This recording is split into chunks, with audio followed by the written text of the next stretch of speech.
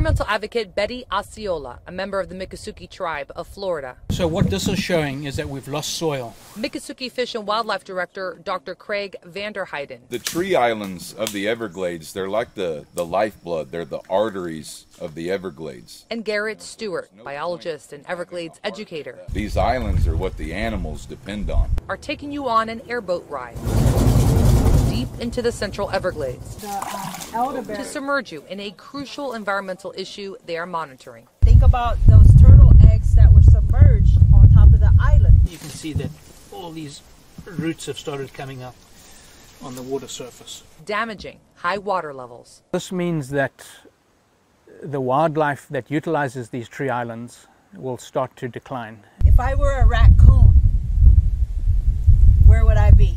Under this water. Many of the islands are underwater and drowning, and something needs to be done. That's something, she says, asking the U.S. Army Corps of Engineers to open some nearby floodgates. Opening these structures so water can get out. Which she says will provide relief to this habitat without flooding Miami-Dade's agricultural lands. That would allow water to go in towards the Big Cypress National Preserve. In recent days, take a look. The South Florida Water Management District and Florida Fish and Wildlife Commission have penned letters to the U.S. Army Corps of Engineers requesting they open specific water control structures along Tamiami Trail to provide relief and restore healthy wildlife populations. A water lily always grows to be on top of the water. In a statement late Tuesday afternoon, the U.S. Army Corps of Engineers told Local 10 News they are aware of the situation and shared their concerns. If we take out a lily, we can kind of get an estimate how deep that water is. Adding they are actively working to open some gates. If we teach people how to fall in love with this place